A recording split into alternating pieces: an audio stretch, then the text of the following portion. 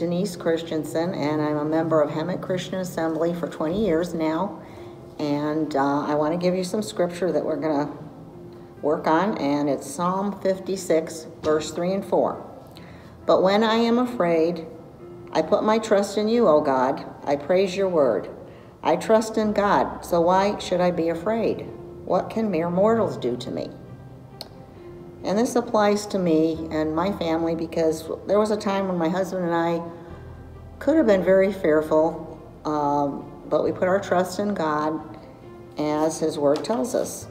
In 1982, my husband was in the Marine Corps and he was on active duty when we got orders to Japan. So we were able to go as a family for 4 years.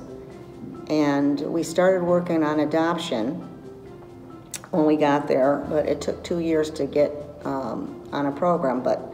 So 2 years into the tour, we were able to adopt a newborn Japanese baby boy who was really precious, and he was only 5 pounds, little spiky hair, and that was in 1984, and his name is Kiyoshi. He's now in his 30s.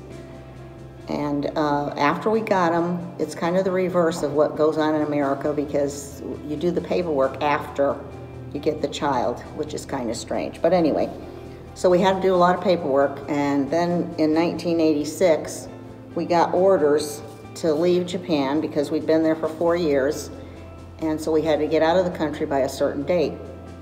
So at the time that the orders came in, we still didn't have a clearance for our son to leave the country, which could have been a very, very big worry. But we just kept praying and trusting the Lord. We got ready for our trip. We had our 2 daughters and Kiyoshi, and we got our passports, we scheduled our flight, and just had to wait for our departure day.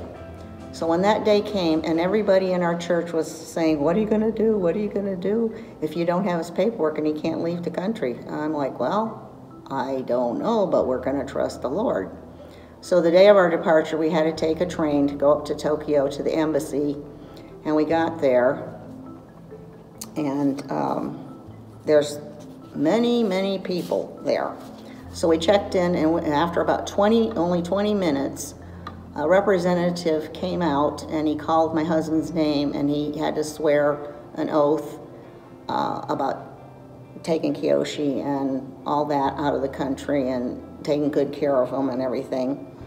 And unbeknownst to us, all of our paperwork had accumulated in Tokyo. A Japanese lady was working on it, but we didn't know that.